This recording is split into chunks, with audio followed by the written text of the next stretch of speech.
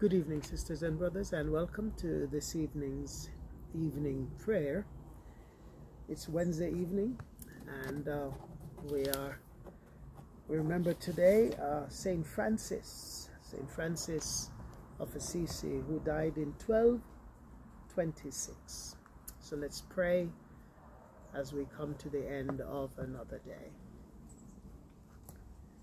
O God, make speed to save us. O Lord, make haste to help us, that this evening may be wholly good and peaceful. Let us pray with one heart and mind.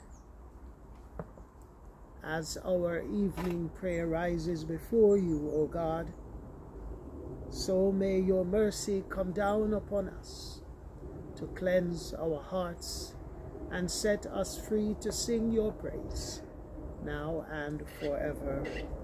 Amen.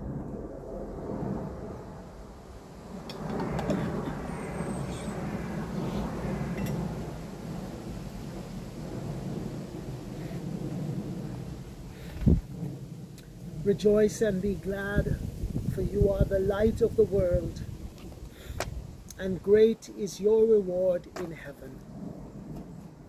Blessed are the poor in spirit, for theirs is the kingdom of heaven. Blessed are those who mourn, for they shall be comforted. Blessed are the meek, for they shall inherit the earth. Blessed are those who hunger and thirst after righteousness, for they shall be satisfied. Blessed are the merciful, for they shall obtain mercy. Blessed are the pure in heart, for they shall see God. Blessed are the peacemakers, for they shall be called children of God. Blessed are those who suffer persecution for righteousness' sake, for theirs is the kingdom of heaven. Glory to the Father, and to the Son, and to the Holy Spirit, as it was in the beginning, is now, and shall be forever. Amen. Rejoice and be glad, for you are the light of the world, and great is your reward in heaven.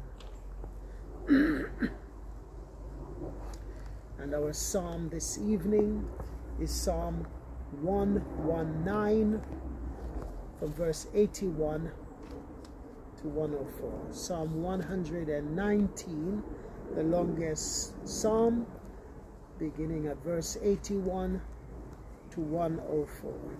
We say the refrain first. Give me life, O Lord, according to your word. My soul is pining for your salvation. I have hoped in your word. My eyes fail with watching for your word, while I say, oh, when will you comfort me? I have become like a wineskin in the smoke, yet I do not forget your statutes. How many are the days of your servant? When will you bring judgment on those who persecute me? The proud have dug pits for me in defiance of your law. All your commandments are true. Help me, for they persecute me with falsehood. They had almost made an end of me on earth, but I have not forsaken your commandments. Give me life according to your loving kindness, so shall I keep the testimonies of your mouth. O Lord, your word is everlasting. It ever stands firm in the heavens. Your faithfulness also remains from one generation to another. You have established the earth, and it abides. So also your judgments stand firm this day, for all things are your servants. If your law had not been my delight, I should have perished in my trouble. I will never forget your commandments. for by them you have given me life. I am yours, O save me, for I have sought your commandments. The wicked have waited for me to destroy me, but I will meditate on your testimonies. I have seen an end of all perfection, but your commandment knows no bounds. Lord, how I love your law. All the day long it is my study. Your commandments have made me wiser than my enemies, for they are ever with me. I have more understanding than all my teachers, for your testimonies are my meditation. I am wiser than the aged, because I keep your commandments. I restrain my feet from every evil way, that I may keep your word. I have not turned aside from your judgments, for you have been my teacher. How sweet are your words to my tongue. They are sweeter than honey to my mouth. Through your commandments I get understanding. Therefore I hate all lying ways. Give me life, O Lord, according to your word. Glory to the Father, and to the Son, and to the Holy Spirit, as it was in the beginning, is now, and shall be forever. Amen. And our prayer. Lord Christ, as we sit at your feet, teach us your living way, for you are our word and wisdom, one God with the Father and the Holy Spirit, now and forever. Amen. Amen. Let's go to the Song of Mary, the Magnificat. Remember your promise of mercy to Abraham and his children forever. My soul proclaims the greatness of the Lord. My spirit rejoices in God my Savior. He has looked with favor on his lowly servant. From this day all generations will call me blessed. The Almighty has done great things for me, and holy is his name. He has mercy on those who fear him from generation to generation. He has shown strength with his arm, and has scattered the proud in their conceit, casting down the mighty from their thrones and lifting up the lowly. He has filled the hungry with good things and sent the rich away empty. He has come to the aid of his servant Israel to remember his promise of mercy, the promise made to our ancestors, to Abraham and his children forever. Glory to the Father, and to the Son, and to the Holy Spirit, as it was in the beginning, is now, and shall be forever. Amen. Remember your promise of mercy to Abraham and his children forever. Amen. All right, let's move to our first reading this evening. Our first reading, and that is from 1 Kings chapter 22.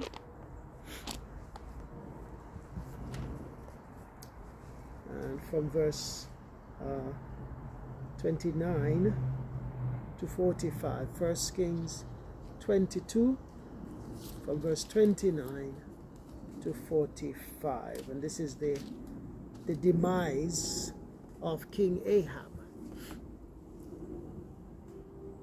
As I like to say, wicked King Ahab, and the demise of his entire wicked dynasty. So, 1 Kings 22 from verse 29. Let's have some water.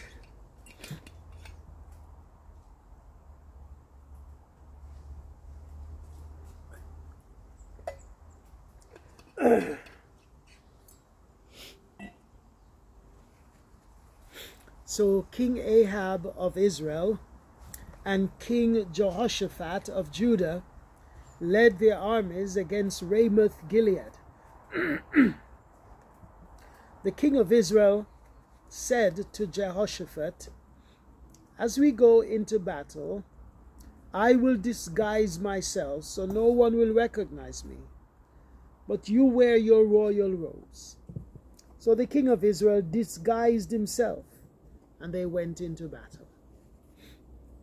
Meanwhile, the king of Aram had issued these orders to his 32 chariot commanders: "Attack only the king of Israel. Don't bother with anyone else." So when the Aramean chariot commanders saw Jehoshaphat in his royal robes, they went after him. "There is the king of Israel," they shouted. But when Jehoshaphat called out, the chariot commanders realized he was not the king of Israel, and they stopped chasing him. An Aramean soldier, however, randomly shot an arrow at the Israelite troops and hit the king of Israel between the joints of his armor. "Turn the horses and get me out of here," Ahab groaned to the driver of his chariot. "I am badly wounded." The battle raged on all day, and the king remained propped up in his chariot facing the Arameans. The blood from his wound ran down to the floor of his chariot, and as evening arrived, he died. Just as the sun was setting, the cry ran through his troops, "We are done for! Run for your lives!"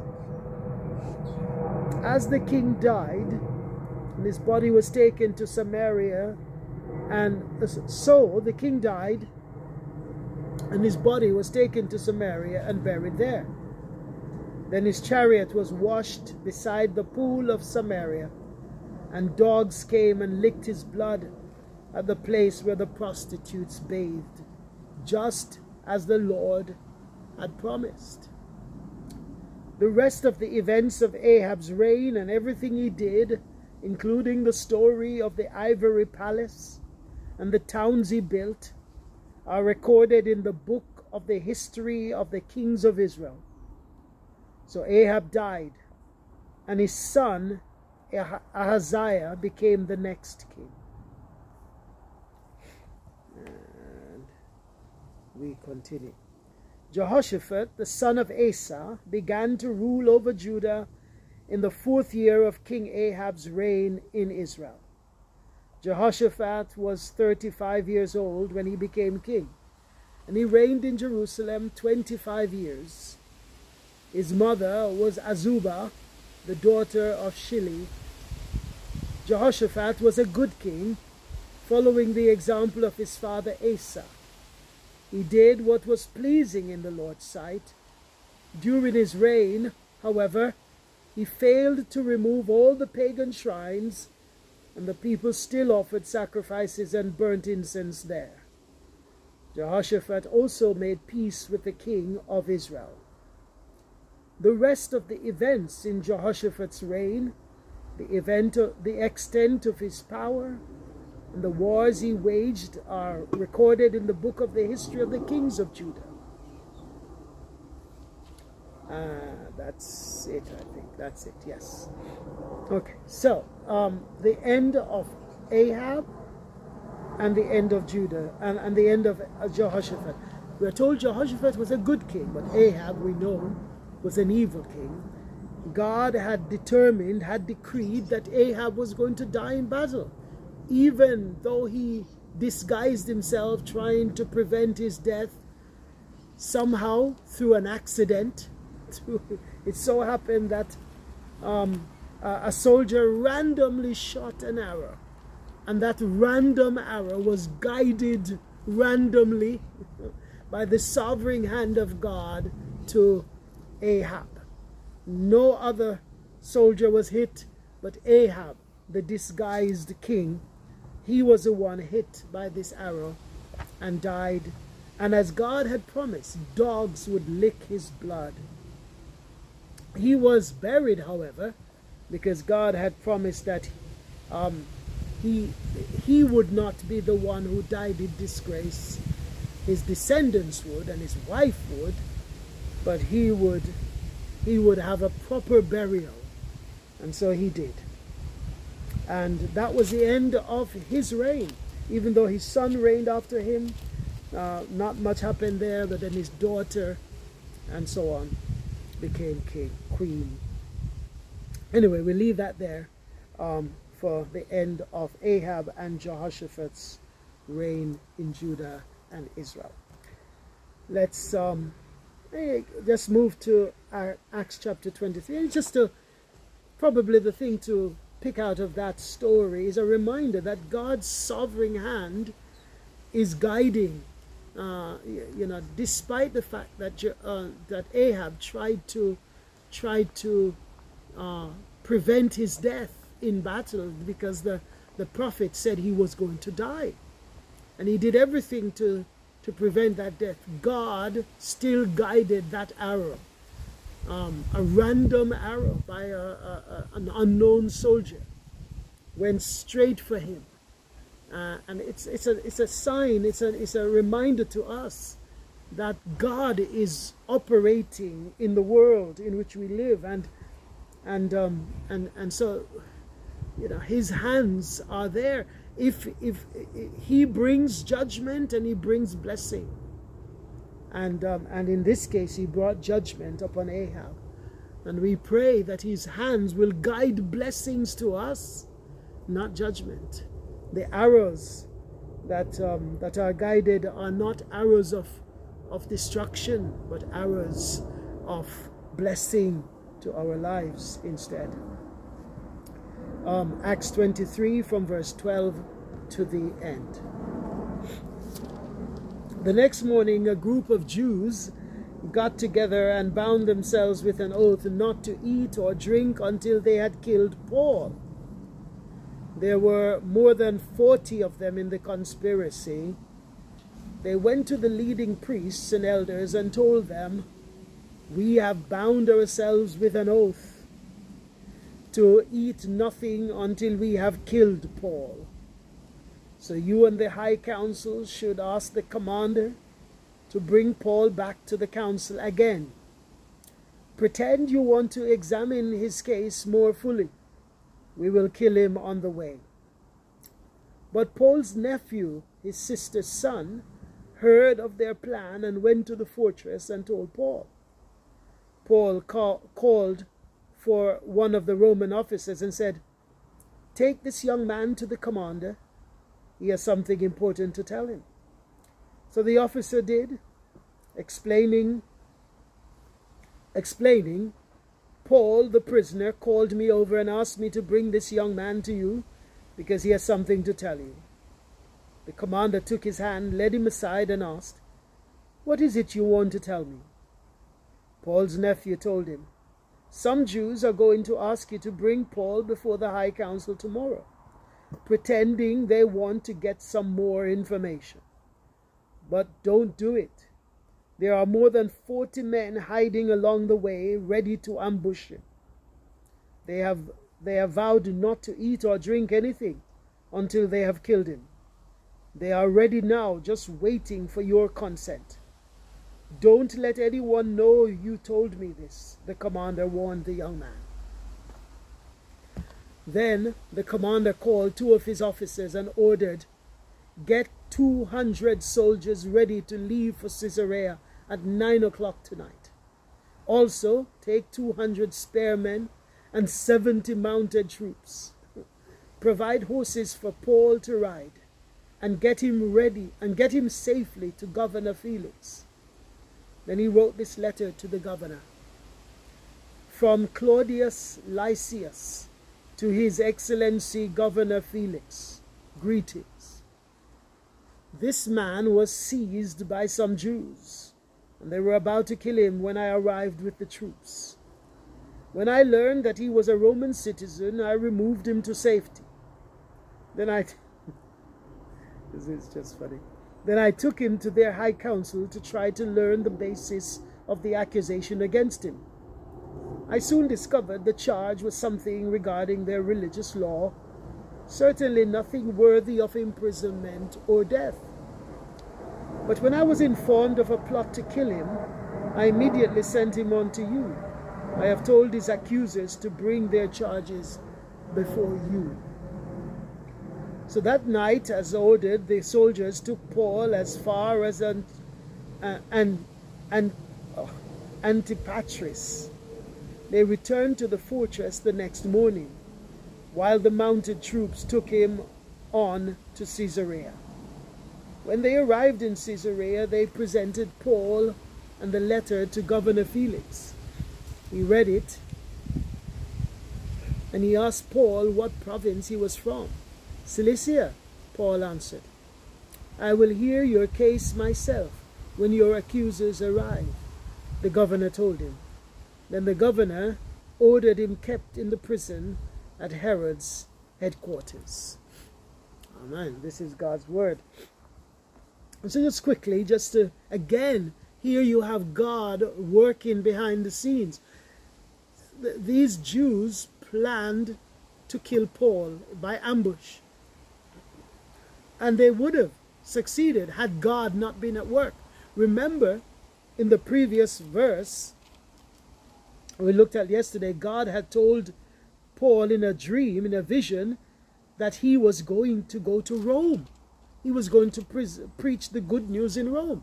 So these Jews couldn't kill Paul because God had already arranged for Paul to get to Rome. So here Paul is in Jerusalem, and these 40 Jews are planning an ambush to kill him the next day. So it so happened that Paul's nephew, Paul's sister's son, overheard this conversation. Isn't that amazing how God works? Because Paul couldn't be killed in Jerusalem because God had planned for Paul to get to Rome. So it so happened that God strategically made this young man heard this news. He then brought it to Paul. Paul sent him to the governor. The governor then escorted Paul out of Jerusalem overnight in the cover of darkness to Caesarea, where he would be safe under Governor Felix. So it's just, sisters and brothers, we just don't know how God works. And it's just that, God orchestrated all this because God has a greater plan for Paul. It's not his time yet for his death. Eventually, Paul is going to die. In fact, Paul's head is going to be chopped off by the Emperor Nero. But that's not today. Today, Jewish plots are not going to stop God's plan for Paul. And it's a reminder to us, sisters and brothers, that our lives are in God's hands. If we are believers, and I say this, if we are believers, I don't know about unbelievers, but I know that if we are believers in Christ, He has our lives in His hands. And therefore nothing happens to us without God's permission or without God's decision. Well, this is how we need to see our lives every day, recognizing that God is sovereignly directing and orchestrating the things in our lives, and that these things are there for a reason and for a purpose. The problem is we don't understand the reason and we don't understand the purpose, but they are there for a reason, and God is in charge. God is moving the pieces of of our lives to suit His purpose and for our good in the end, for our ultimate good. It doesn't mean everything is going to happen for our good in this world, but for our good in life and for eternity. So just in the case with Paul, God is working His purposes out through our lives every day, even though we don't see it and we don't understand it. Amen. Let's pray. Our Father in heaven, we thank you for bringing us to the end of another day. We thank you for the grace that you have granted us this day. We pray that as we reflect on your divine and your providential ruling and plan, even in Paul's life, even with Ahab, we pray, Lord, that you will guide us, and may we see your hand at work in our lives. We commit our lives to you afresh. We commit this night, this evening to you afresh. And we pray that you will protect us through the silent hours of this night and keep us safe from all of our enemies. In Jesus' name we pray. Amen. So Lord, we pray for the world. We pray for all who suffer from man-made disasters like war and violence. Remember the people of Ukraine and Sudan. We pray for all those who suffer from natural disasters, those in Morocco and Turkey and Syria. We pray for those in Libya, places of flood and famine and drought. Lord, in your mercy, hear our prayer.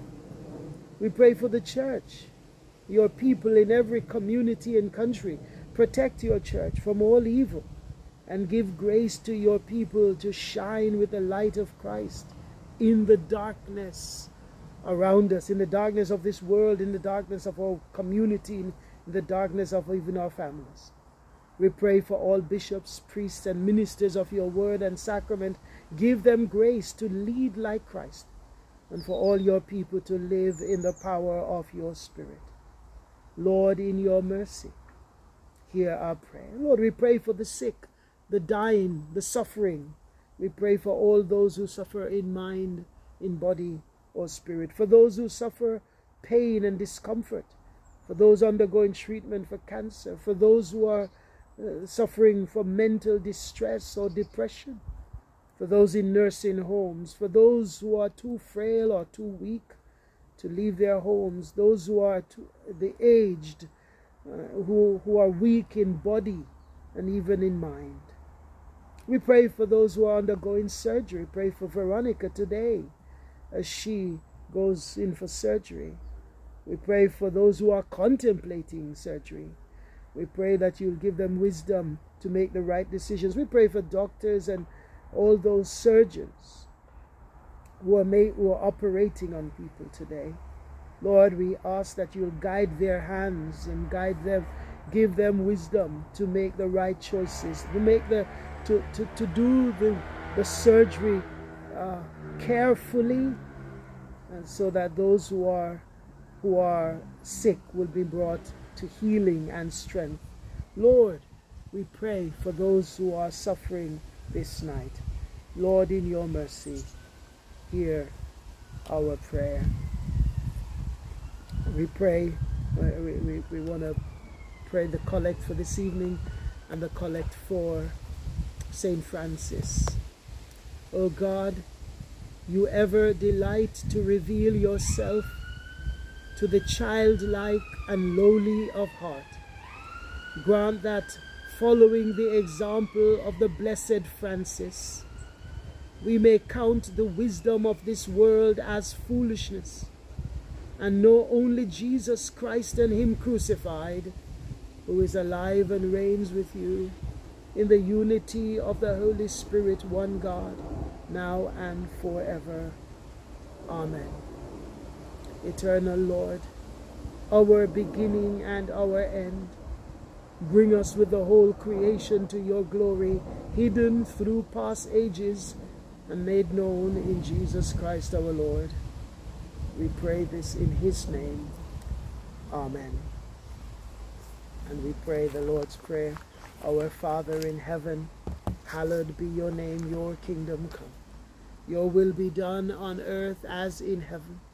Give us today our daily bread. Forgive us our sins, as we forgive those who sin against us. Lead us not into temptation, but deliver us from evil. For the kingdom, the power, and the glory are yours, now and forever. Amen.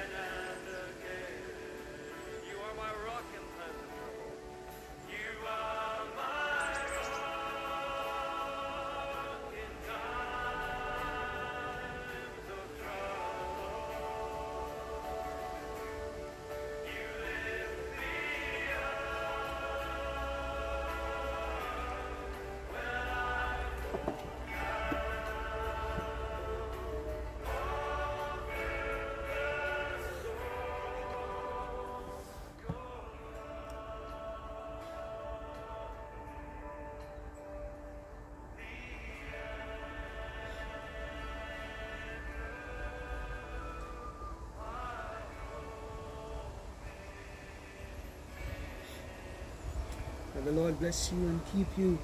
May the Lord watch over you and protect you. May the Lord give you peace and rest tonight, sisters and brothers, as you sleep.